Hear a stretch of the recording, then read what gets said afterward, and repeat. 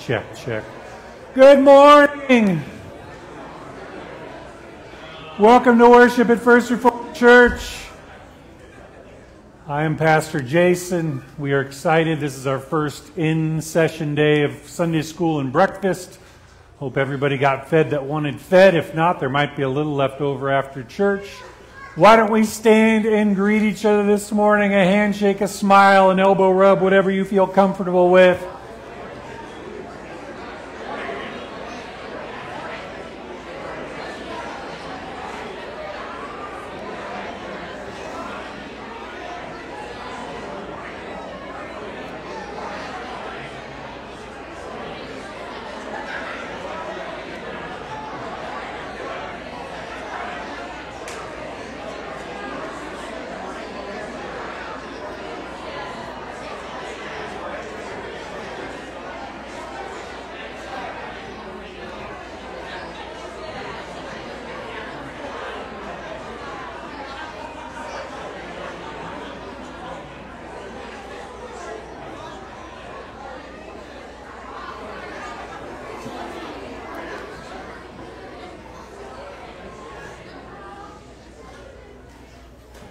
There are so many announcements. I would ask that you would make sure you double check your bulletin before you leave. Just to go over a handful of them before we get to prayer requests. The Sunday school schedule for every Sunday was in the bulletin. Senior high youth meets tonight at 6 p.m. in the youth room. Grief Fair on Wednesday. Talk to Mary Limmert if you're interested, if you haven't attended yet. FCA, see you at the poll. Dates and our date and time are in the bulletin. Just a reminder, no men's Bible study at the shed until after harvest.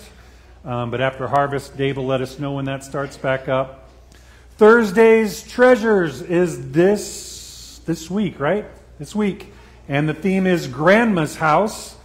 And they have special speakers who wrote a book. And they'll have food and a speaker, and everything will remind you of when you used to go and visit Grandma and Grandpa's house when you were younger. And that's Thursday morning at 10 a.m. All are invited, and there's usually pretty good food involved. And I would imagine if it's Grandma's house, my grandma's house had molasses cookies. Rhonda? No molasses cookies. So it should be called everybody's grandma's house except Jason's grandma's house. Just joking. I'm just giving you a hard time. We share the same grandma. Pastor Dobby's lost. What else we have? Oh, your deacon and elder nomination forms went out. Not the nominations, but just the list. If you received a letter and your name's on the letter, that means you are eligible this year to be a deacon or elder. We would love it if very few names were removed from that. We ask if you would leave your name on it unless you have a major conflict or something going on in your own life. You're like, ooh, this is a bad year to be an elder or a deacon. If you've never served before, let me put you in touch with someone who has served before who can tell you it's not as scary as you think it is. It actually can be fun and rewarding and all kinds of wonderful things. So please check those out. Middle school youth kickoff September 29th here in the parking lot at 5:30. Wayne Burns is going to tell us about Smoke Off.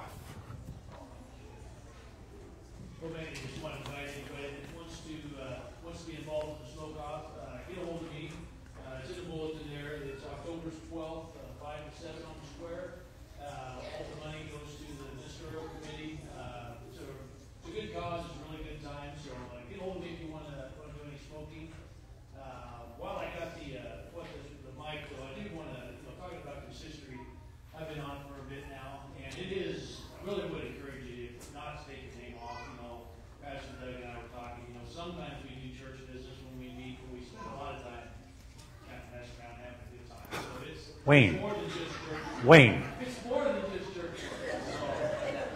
And the very first thing we talk about when we meet is what happens in there stays in there. Good thing you're going off this year. Consider staying home. Yeah. Thank you, Wayne. Pastor Dobby is going to let us know his after-church Bible study Sunday school starts today. There you go. Pastor. So if you're interested in end times prophecy, if you'd like to explore how Christ comes again and rights all the wrongs and makes everything right in this world and rewards his righteous, that's us.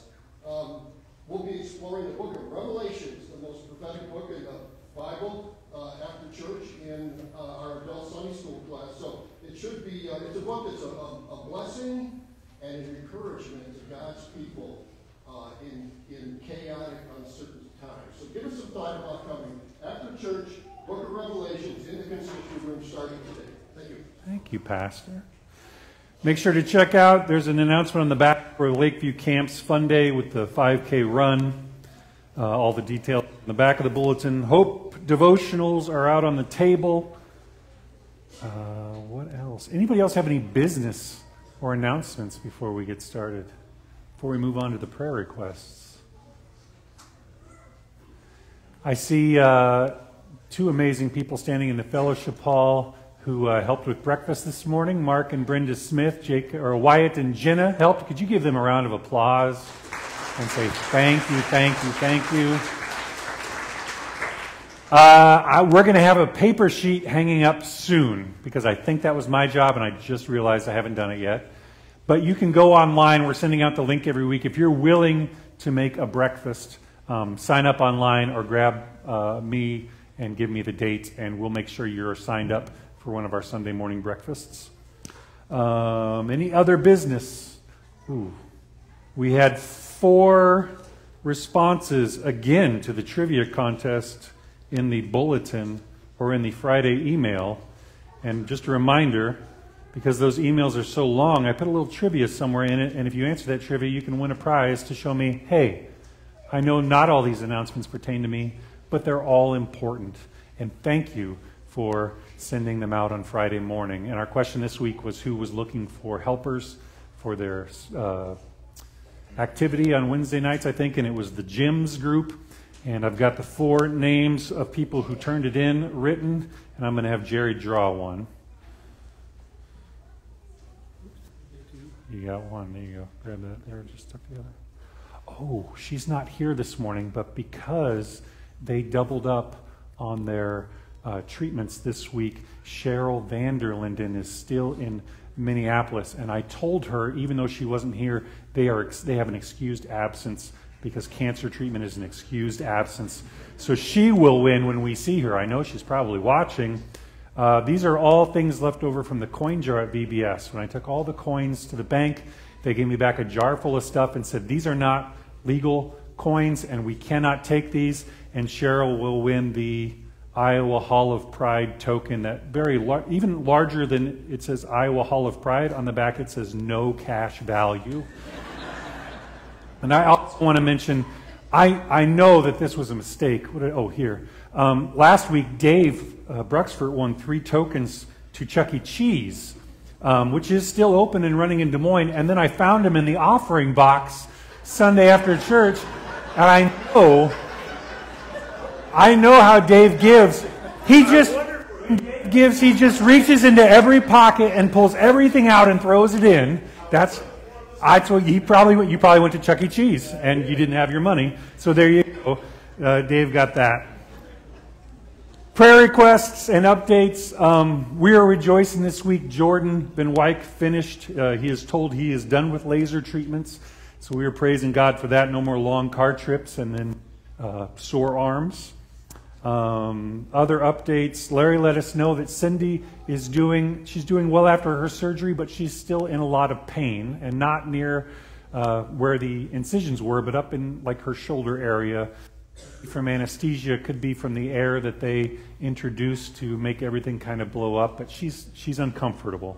So we're going to be praying for Cindy this morning.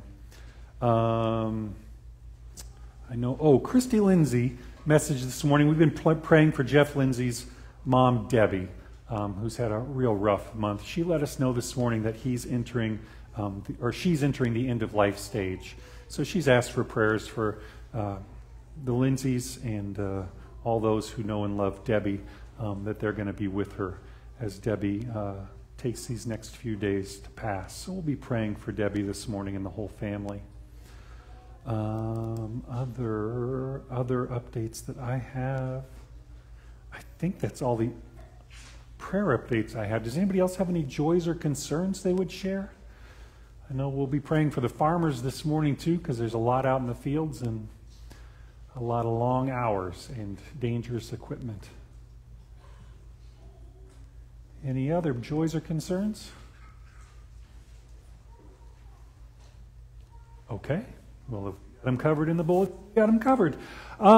So we also found out this morning, unfortunately, Charity is feeling ill, and she's our piano player this morning.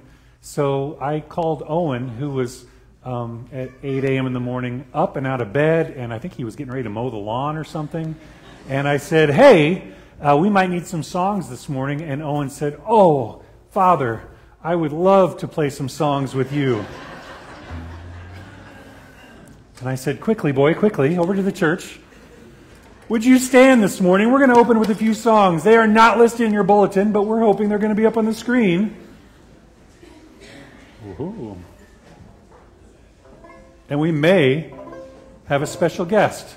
We're going to do Jesus Lifted Me. We've done this one a few times before. If you don't know it, you'll catch on quick. It's a pretty old standard from many, many years ago.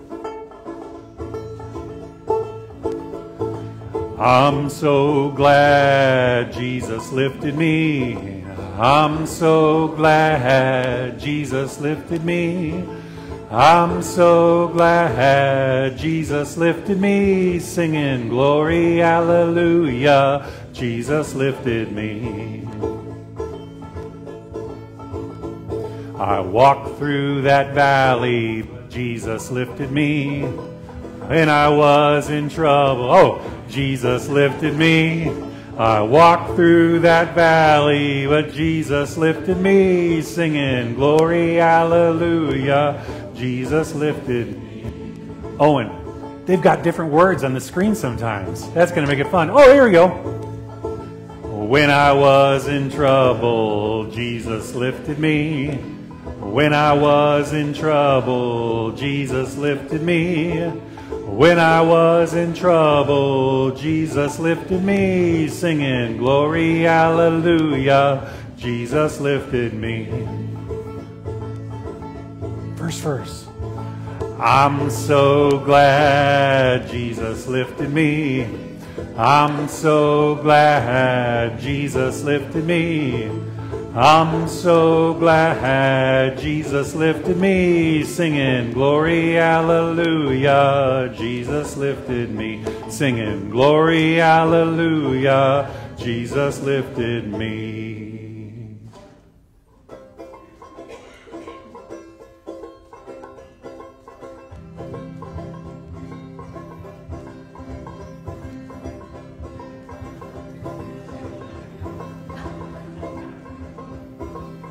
You probably know this one. They'll catch up.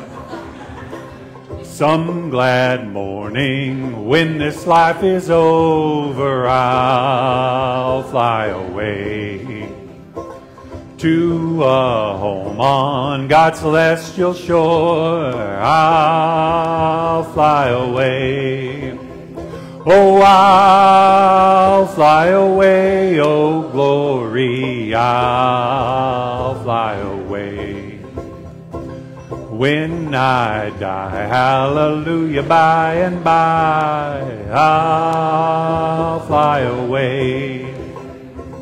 When the shadows of this life are gone, I'll fly away. Like a bird from these prison walls, I'll fly away. Oh, I'll fly away, oh glory, I'll fly away. When I die, hallelujah, by and by, I'll fly away. Just a few more weary days and then I'll fly away. To the land where joy shall never end, I'll fly away. Oh, I'll fly away, oh glory, I'll fly away in the morning when I die. Hallelujah, by and by, I'll fly away when I die. Hallelujah, by and by, I'll fly away. You can be seated.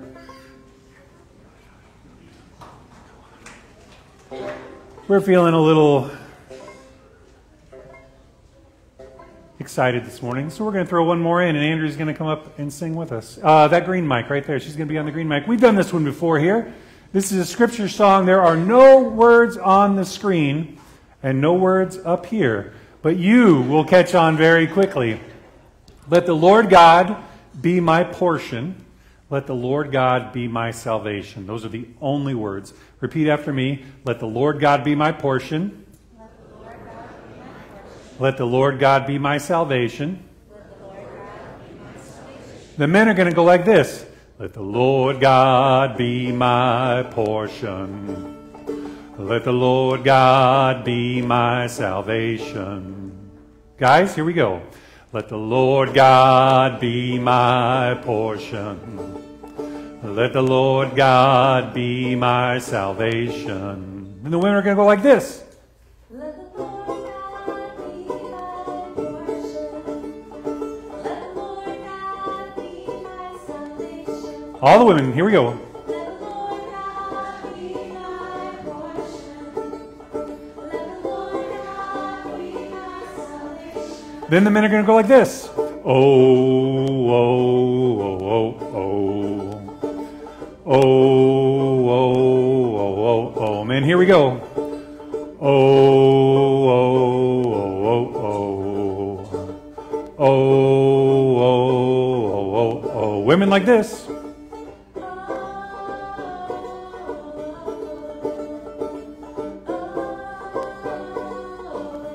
All right, women, let's hear it.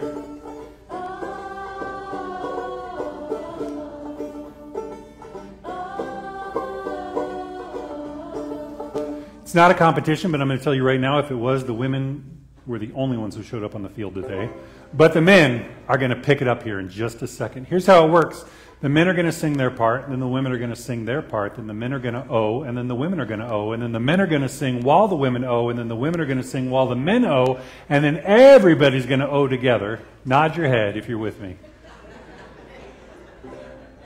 We say it every time.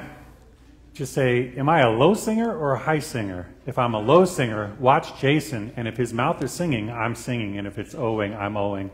Same with the high singers. Here we go. Men sing first. Ready? Let the Lord God be my portion. Let the Lord God be my salvation. Women sing.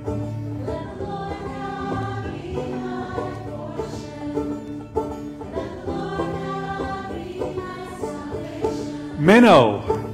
Oh, oh, oh, oh, oh. Oh, oh, oh, oh, oh. Women oh.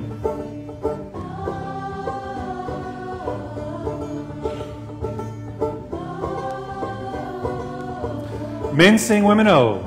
Let the Lord God be my portion. Let the Lord God be my salvation. Switch. Oh, oh, oh, oh, oh, oh, oh, oh. Everybody oh. Oh, oh, oh, oh, oh. Oh, oh, oh. One more time. Oh, oh, oh. Hey, nice job, everybody. Good job. Turn to the person next to you and say, you did a good job. Turn to the person next to you who maybe didn't do a good job and say, you'll get it next time. Children are invited forward this morning for the children's message. If you've got any coins or bills, wave them in the air, and they will come by and grab them. Come on down. Come on down. I'm going to be watching real close. We're going to double check to make sure Dave didn't put his toe in. Let's see. Oh, good job. Wave them high if you got any hands out there. There's a couple back there. There's a couple back there. I think we're still saving money for some blankets for the blanket. Grab a seat. You're going to sit now. Oh, seat, right? Crayons. Yes, yes. Yes, yes. Yes, yes. Is there? Yes, it's like a... Oh, yes. Oh, boy. Oh, my goodness gracious. We got a whole bunch of people up here. I'm going to hope I got enough crayons and coloring sheets. That's all. Oh, my goodness. You guys did awesome this week. Oh, thank you. Grab a seat, grab a seat, grab a seat. All right. Here's the question I have for you this morning. How do you meet someone for the very first time? What do you do if you meet someone for the... Peter, what do you do? You say hi. Can I try it with you? Hi. What else?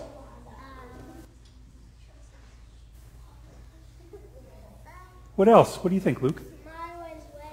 Oh, smile and wave. Can we try it, me and you? Let's do. Hi. Hi. You didn't wave. Hi. All right, everybody turn and look at someone out there and wave and smile and say hi. How else? How else is somehow you can meet somebody for the first time? Yeah. Hello. Hello. Let's try it. Hello. It seems like we're maybe missing something. What else can you do? Yeah. What's that? Greet each other? How do you greet each other? Oh! Shake hands. Turn to somebody next to you and shake hands and say hello. Hello. What else? What else? What? What else might you do? Oh, a high five. Everybody out there and here, turn to somebody and high five. Hello. Hello. I think, does this help? What else can we do, Via? Say your name. You can smile, you can wave, you can shake hands. Oh, yes, you can say good morning or good evening. We're going to practice right now. Turn to somebody next to you everywhere. You're going to smile, wave, and say hi. Then you're going to say hello, good morning, shake their hands, and tell them what your name is. That's a lot to do, but here we go. Go. Hi. Hello. Good morning. My name is Jason. Hi. Good morning. Hello. Nice to meet you. My name is Jason. Oh. High five, yes. Here's why I'm telling you this, because our Bible stories today are about how God says hi when he meets somebody for the first time. For instance, Odin. Odin, come here, come here. If I was meeting Odin for the first time and I was God, God doesn't just smile and wave. Sometimes God does something crazy like makes it rain, or he makes the earth shake. Or maybe he makes a fire come out of nowhere like one of our stories today. We don't know, but everybody usually gets to say hi to God in a different way. Oh, I think Odin's going to say hi to somebody out there in a new way. So here's your job. Before you leave today, before you leave church, you have to find somebody new, and you have to find a way to say hi that you've never done before. You think he's going, yeah, going back to us, folks. I might have scared him when I showed him the God earthquake. Did you know Odin and I are cousins? Is that kind of weird? Yeah. Yeah. That's weird? Huh? We're wearing the same shirt, yeah. You've never seen a pastor have a cousin? Maybe I'm the first one. Wait, watch this. If you're my cousin, raise your hand. Oh, look at all those hands back there. That's when they come. Oh, yes. Oh, you guys are nephews. Oh, you guys aren't cousins. All the people related to me, they sit way in the back because they're makers. That's true. All right. So here's what we're going to do. We are all going to have the challenge today before we leave church to find somebody new and go, I'm going to pretend like I'm meeting them for the first time like God. And you've got to do something you've never done before. Maybe you touch an elbow. Maybe you take your pinky and touch their shoulder. Maybe you bow or turn your head sideways. You got to find somebody new and say hi to them in a way you've never said before, okay? Okay. Let's pray. How do we pray? Take your hands. Fold your hands. Bow your head. Close your eyes. Dear God, we want to thank you that when you meet us for the first time, you never do it in the same way. You have so many different ways you meet people. Sometimes you meet them in a whisper. Sometimes you meet them when you're loud. Sometimes you meet them when they're reading the Bible. Sometimes you meet them during singing. Sometimes you meet them while they're praying. God, we're going to pray that when we meet you, we recognize it. We know, oh, this is God, and he is speaking to me in a way I've never known before. We pray this in your name, and all of God's children said, Amen. Amen. All right. Crayons and sheets up here, suckers over there on the bench. God is so good. God is so good. God is so good. Good. He's so good to me. He cares for me. He cares for me. Okay. He cares for me. He's so good to me. God answers prayers. God answers prayers. God answers prayers. He's so good to me. What else do we know? I don't have. What you need? Be still and know that I am God. Be still and know that I am God. Be still and know that I am God. Our first scripture today comes from the book of Exodus. I have it mislabeled in the bulletin, but we are going to do verses 1 through 15. There are many, many times in Scripture when God meets people for the first time, and this one is a very well-known one from Exodus chapter 3. I'm going to find it up here in this Bible. There we go. This is after Moses made some really foolish mistakes and committed a crime so bad that he had to leave his home.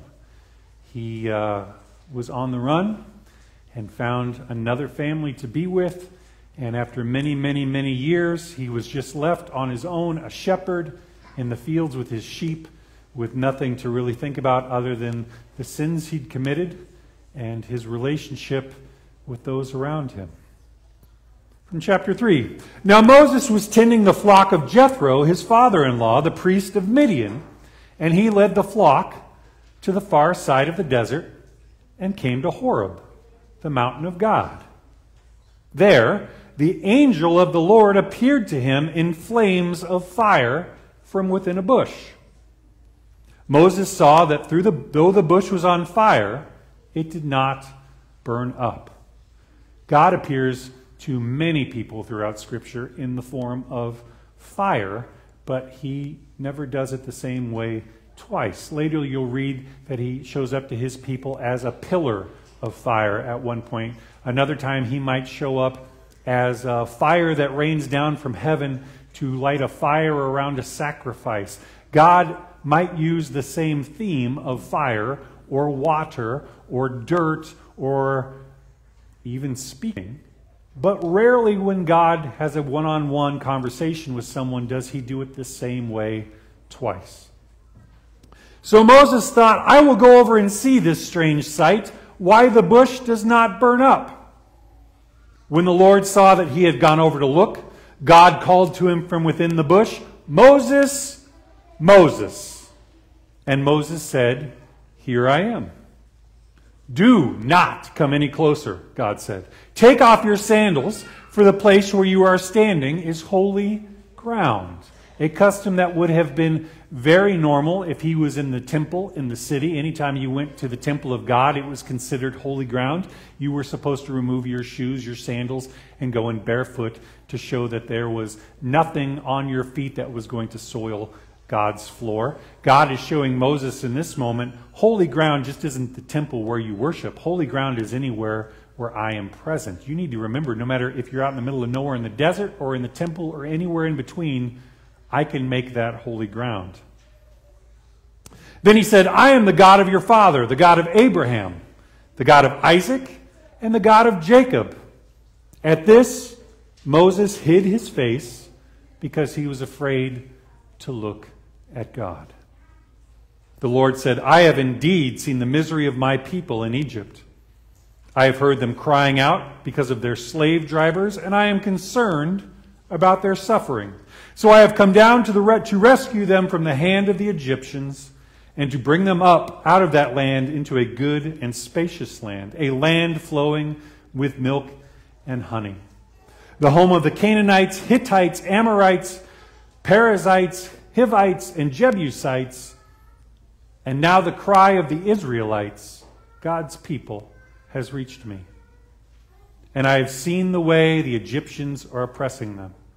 So now go, I am sending you to Pharaoh to bring my people, the Israelites, out of Egypt. God shows up to Moses, who is a criminal on the run. He committed an act of murder and escaped with his life and is living in the wilderness tending sheep. And God not only shows up to talk about the sin he's committed, God shows up to talk about all of his people that have been enslaved by the Egyptians and tells Moses, guess what?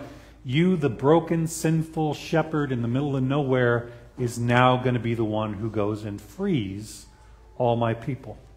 But Moses said to God, who am I that I should go to Pharaoh and bring the Israelites out of Egypt? And God said, I will be with you, and this will be the sign to you that it is I who have sent you.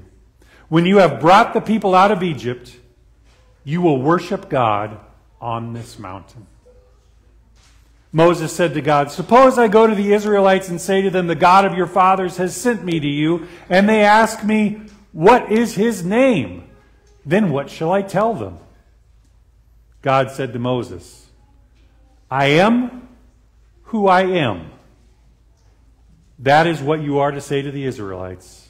I am has sent me to you. God also said to Moses, say to the Israelites, the Lord, the God of your fathers, the God of Abraham, the God of Isaac, and the God of Jacob has sent me to you. This is my name forever, the name by which I am to be remembered from generation to generation. The word of the Lord. Thanks be to God. He says, who do I tell him is sending me? They say, tell him, I am who I am. Not real specific, very vague, and probably a little strange when they say, well, who sent you? There are many gods represented throughout this region. Which god, which statue, which idol sent you? And Moses is to say, he is who he is. Or he said, I am who I am.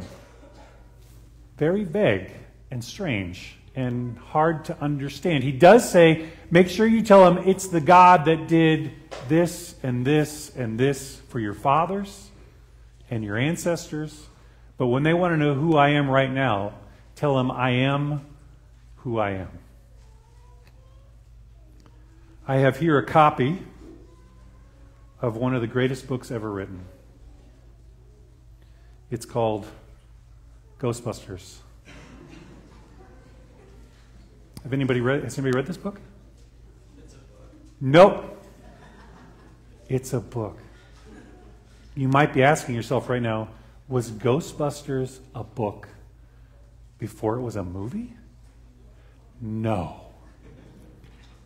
What they used to do a long time ago, before you could turn your TV on and watch any movie you wanted for $1 or $2 or a monthly streaming fee, was movies were only in movie theaters. This was even before you could go to those stores that had them all lined up and spend an hour picking one out to take home and watch. It was really started in the 50s, but it got really popular in the 70s and 80s before VCRs, which is what, I'm not going to explain VCRs. No, don't forget it. That's how we used to watch movies. But before we even had a VCR to watch movies, you went to the theater, and if you missed it in the theater, you just didn't get to see it. Or if you wanted to watch it again, you couldn't watch it again unless maybe a movie theater brought it back, but that was only the huge ones. So they would write a book about every movie that came out, and you could buy it at the store for a couple bucks. And when I was a kid, not only did we not yet have a VCR, but we didn't go out to the movies, maybe 1 or 2 movies a year, maybe on vacation. I tried to remember this week how many movies I saw in the theater before 6th grade. I saw E.T., Karate Kid 2, and The Goonies. Those were the 3 movies I saw in the theater that I can remember before I was in 6th grade. But here's another thing I'm not going to explain, but ask your parents if you need to know. They have these things. Oh, I think they still do this. They still do book orders at school, right? Yeah, you could go to your book order at school, your little colorful magazine with all the books that kids can buy and read, and they had movie novelizations in the book order. So all these movies that I wanted to see, all the movies that the kids at school were talking about, I would order the books, and the books were based off the script, which was made years, if not at least a few months before the movie was made. So often you could get the book before the movie even came out. So I could then read the book and go to school, and when the kids would talk about the movie, I could say, yeah, I totally saw that movie too. Really good movie. Really good movie. I liked this part and this part and this part. And eventually I would trip up and they would say, I don't remember that in the movie. And then I realized they fill this book with so much stuff that was in the script that got cut out, or maybe like if it was a real big action movie like Die Hard, there wasn't a lot of stuff you could put in a book, so it was just pages and pages of what the characters were thinking. And then you find out these other kids at school were like, I don't know what you're talking about. Sometimes I'd read the book, like I read Karate Kid 2 before I got to go see it in the theater. And when they were talking about it at school, they were like, hey, Karate Kid 2, right? And I was like, oh my gosh, that was better than the first one. At the end, when Miyagi is giving Daniel the talk, I was like, I was kind of tearing up, and they were all looking at me like, are you stupid? That was an okay movie, but it was not better than the first one. I don't think you know what you're talking about. You must have terrible taste in movies. And that's when I realized, oh, it doesn't matter what the book says, because it could be way off from the movie. As I got older, I started reading reviews in the newspaper or online before I went to see movies. One of the reviewers that I loved the most was Roger Ebert. I didn't always agree with Roger Ebert. He was out of Chicago. But when he liked a movie, more than likely I was going to like the movie. If he didn't like a movie, I still probably had to see it to know for sure. But I try really hard when I see movies now not to let the reviews influence me. Because so many times I've watched a movie on TV that everybody had told me to skip, and it ends up being amazing. Did I tear up at one point during the A-Team? Yes. I love that movie so much. I bought it. I watched the first part of it on a plane and then went to the store and bought it full price to watch the last 15 minutes I missed. All the reviewers hated it. But I learned, unless I had firsthand experience with the movie, I could only trust other people so far. Or somebody might tell me, ooh, watch out for this part, it's terrible. You're going to hate it. And I spend the whole movie waiting for that part and then find out, well, that wasn't as bad as they said. Or when I used to be a middle school youth leader, I would always have to tell the kids, do not tell me about the movie you just saw because I want to see it. And one kid one time named Ben goes, I won't tell you anything important. But at the end, James Bond shoots the guy and says this. And I went, Ben! He's like, I didn't tell you who the guy was. I was like, I'm going to guess there aren't too many guys. I learned that I'm not going to ruin Harry Potter movies, but I learned many things about many movies I didn't want to know. But the important thing I learned again was, without firsthand experience, if you lived your whole life never watching movies, never listening to music, and never reading books, and only going off what somebody else told you about them, it would be pretty difficult to find any fulfillment or joy out of doing those things. Our second scripture today comes from the book of Mark, chapter 8, verses 27 through 30. I think this one's short enough we can read it together. Let's read together from Mark chapter 8. Jesus and his disciples went on to the villages around Caesarea Philippi. On the way, he asked them, "Who do people say I am?" They replied, "Some say John the Baptist, others say Elijah, and still others, one of the prophets." There was no internet, there was no newspaper, there was no television. This was all spreading by word of mouth. And all people were hearing completely depended on where they lived and who they talked to. So one town over here could say, "Have you heard about Jesus?" And they might say, "Yeah, I heard he healed a blind man." And everybody would go, "Whoa, that's amazing. I'm not blind, but that's awesome for blind people." Somebody from this town over here might go, "I know Jesus. I heard that he preached amazing sermons." And they would all go, "Oh, we've been waiting for an amazing preacher to come through town and kind of rile everybody up again." Some other town might go, "Oh, he's the prophet. He's the one who's telling us what God is going to do," like the Old Testament prophets like Elijah and Elisha. Like John the Baptist, he wants to baptize us with fire, like John was baptizing us with water. Depending where you lived, all you knew about Jesus is what somebody you knew told you. Or maybe one of their friends told them from a friend, from a friend, from a friend, from a friend. You were getting second, third, fourth, fifth-hand information about Jesus. Reading on together at 29. "But what about you?" he asked. "Who do you say I am?" Peter answered, "You are the Messiah." Jesus warned them not to tell anyone about him. The word of the Lord. Thanks be to God. This is something else that Jesus did a lot. He would have an encounter with people. Often it was a miracle. He would heal someone of demons, or he would heal their illness, or their eyes, or their legs. And after they were done, he would look at the people and say, "Hey, don't tell anyone about this." He healed a whole group of lepers and said, "Now go present yourself to the priest so they can see you are clean and you can go back into the city, but don't tell them who did it."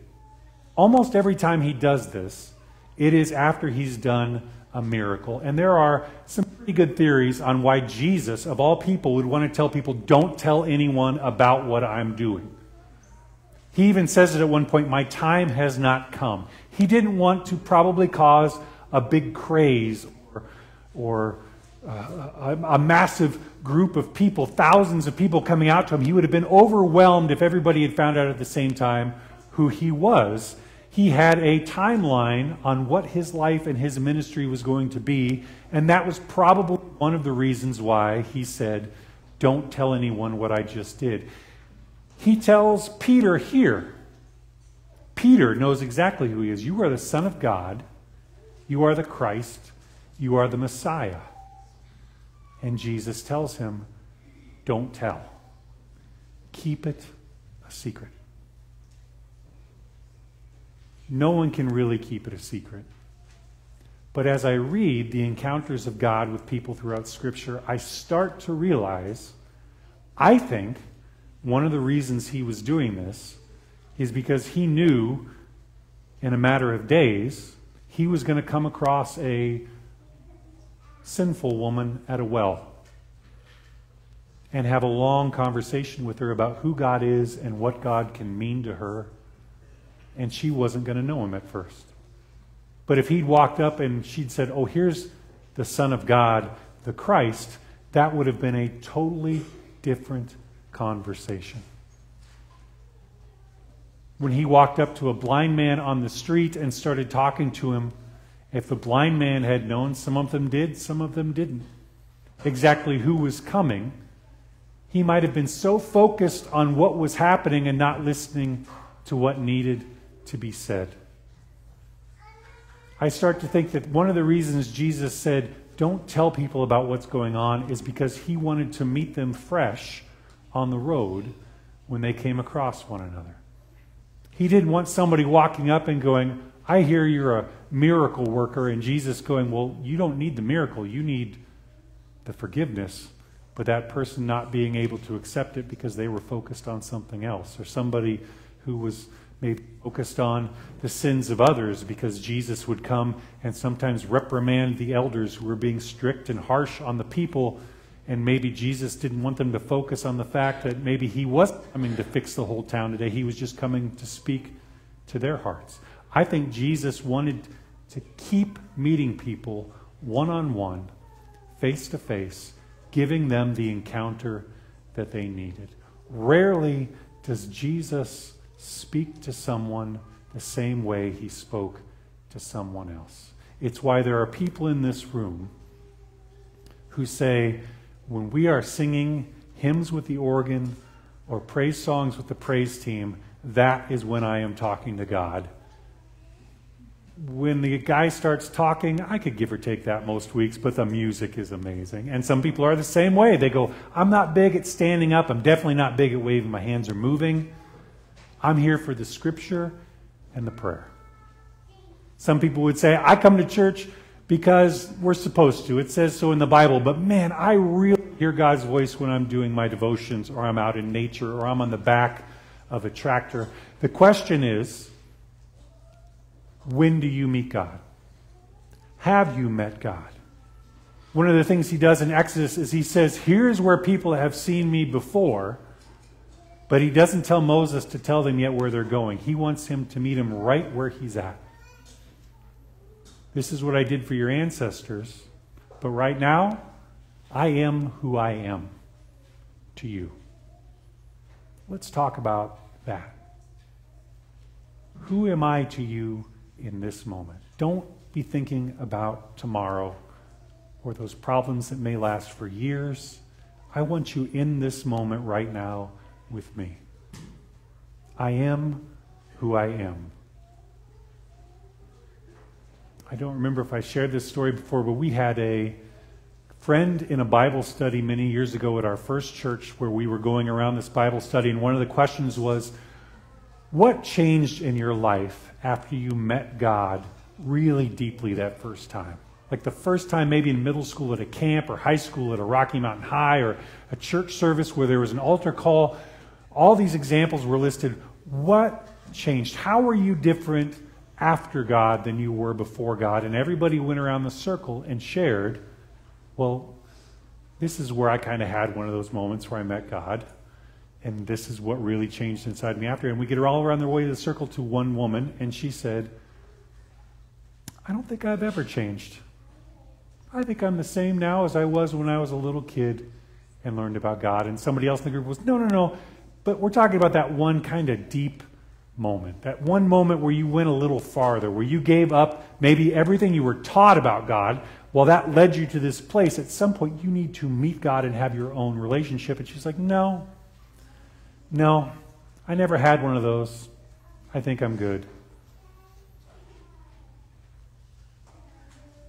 And I'm going to tell you, I don't know how many years it was down the road, she had one of those. A lot later than a lot of people have it. And she wishes she'd had it much sooner.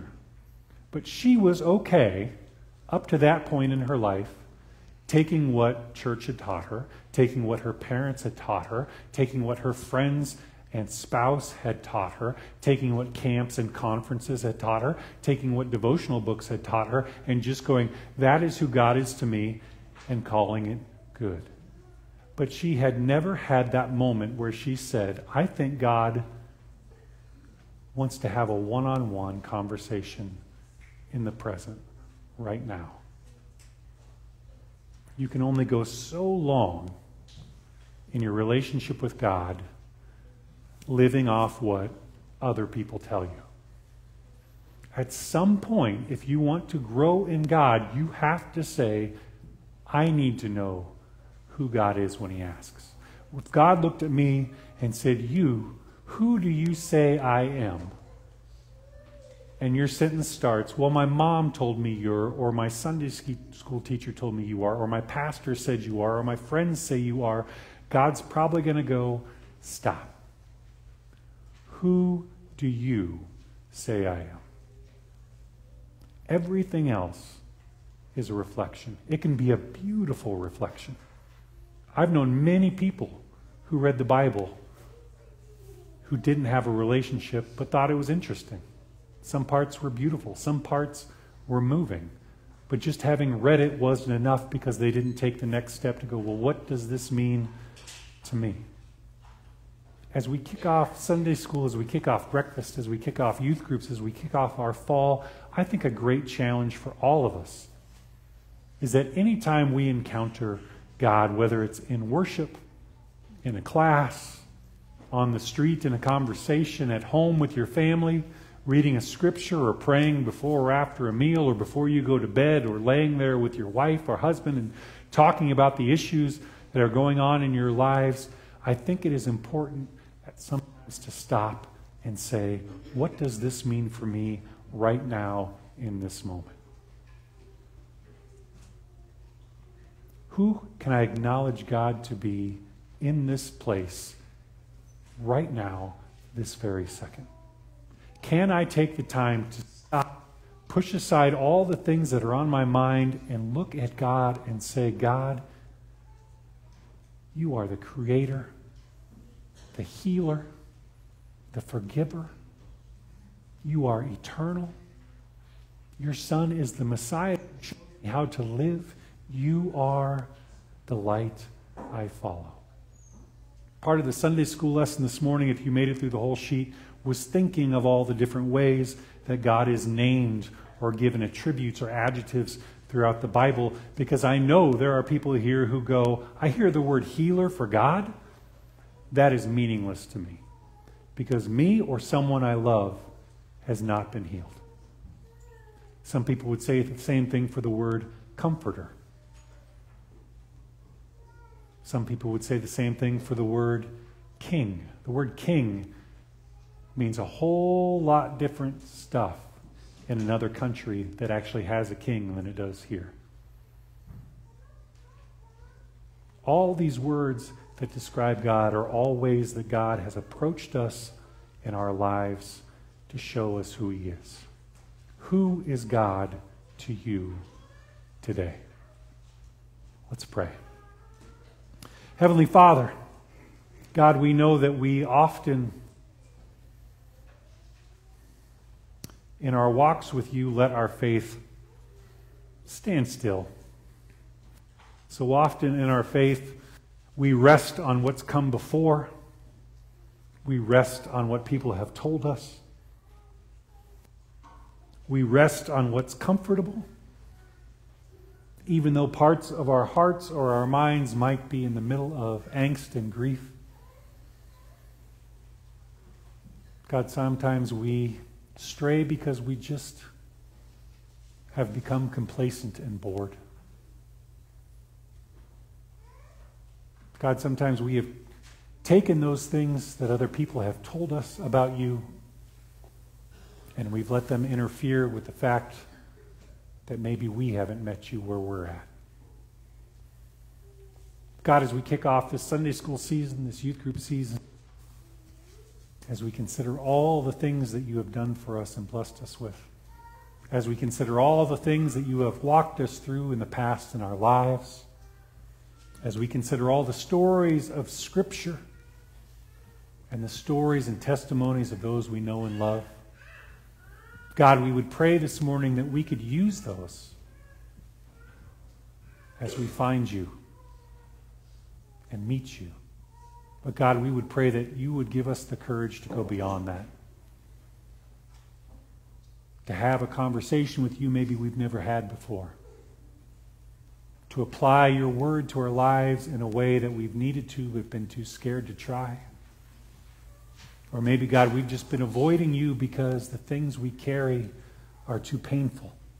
And like Moses, we're hiding, not wanting to be found. And yet, God, we know week after week in Scripture, we find you tracking people down, meeting them on the road and reminding them, I know who you are. I love you. I forgive you. Follow me. God, it is at that point where we hear those words, follow me, that sometimes we fall short. So God, let us hear those words and discuss those things with you. Let us pray and worship and read your Scripture and fully digest into our hearts what it means to have a conversation with you and seek your name. God, hear our prayers this week as we rejoice that Jordan has finished his treatments. God, we pray that you would continue to heal Jordan's skin, continue to give him more mobility and flexibility and comfort.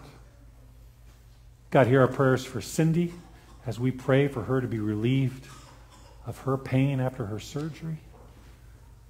Lord, we pray that she would lose that soreness and stiffness, that she would feel more and more like herself every day. God, hear our prayers for the Lindsays and the Steenhooks as they say goodbye to Debbie. Lord, we would pray that Debbie's family would be around her, able to speak to her and say those goodbyes. At the same time, God, we would pray that Debbie would feel your Spirit comforting her, in the very room with her, walking with her and holding her until the moment she joins you, fully healed. God, hear our prayers for the farmers who are putting in extremely long hours, working with large and dangerous equipment on low sleep. God, we pray not only for their safety, but we would pray for a bountiful harvest. We would pray you would reward them for their patience and hard work. We would pray that you would keep them awake and alert in the coming weeks. God, hear our prayers for Carter and Austin and all those who've answered a call to leave those they love behind, to serve elsewhere. Keep them safe. Hear our prayers of comfort for the Brummel family after the loss of Alex. Lord, we pray you would walk with Alex's wife and child, his parents, his cousins, aunts and uncles, and just remind them to celebrate who he was and what he meant to them, knowing, God, that he means so much even more to you. God, we continue to pray for Luke and Al during their treatments. We continue to pray for recovery for Diane. We pray this morning for Charity, that she would feel better. God, hear our prayers as we continue for those who are in treatment or recovering from cancer. Allison and Michelle, Marilyn, Lowell, Jerry, Wanda, Ron, Grace, Nick, Chris, Phyllis. God, as we close out this prayer today, we confess so often when we feel like we need you, we don't know where to find you.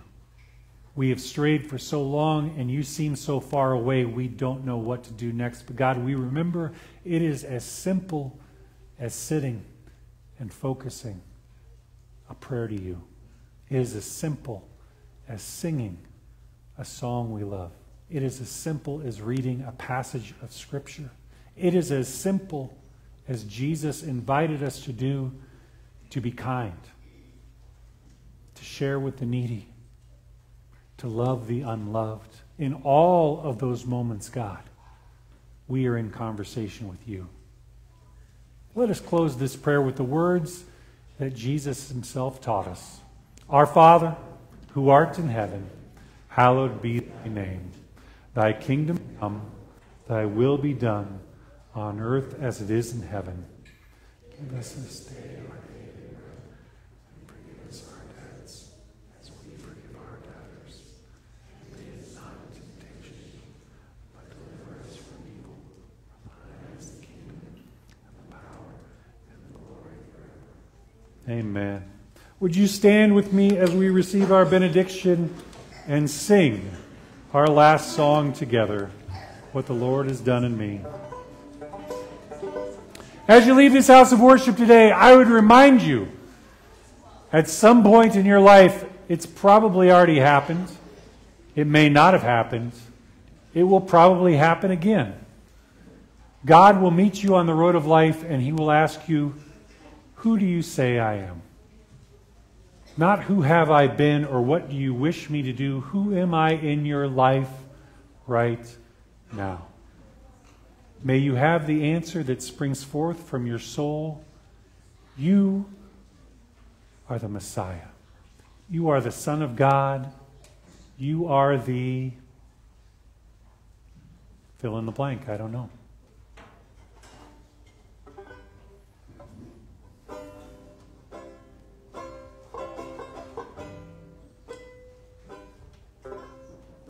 Let the weak say I am strong. Let the poor say I am rich. Let the blind say I can see. It's what the Lord has done in me. Hosanna, Hosanna, to the Lamb that was slain. Hosanna, Hosanna, Jesus died and rose again. Into the river I will wade. There my sins have washed away. From the heavens mercy streams of the Savior's love for me. Hosanna, Hosanna, to the Lamb that was slain. Hosanna, Hosanna, Jesus died and rose again. I will rise from waters deep into the saving arms of God. I will sing salvation songs. Jesus Christ has set me free. Hosanna, Hosanna, to the Lamb that was slain. Hosanna, Hosanna, Jesus died and rose again. Hosanna, Hosanna, to the Lamb that was slain. Hosanna, Hosanna, Jesus died and rose again. Have a great week.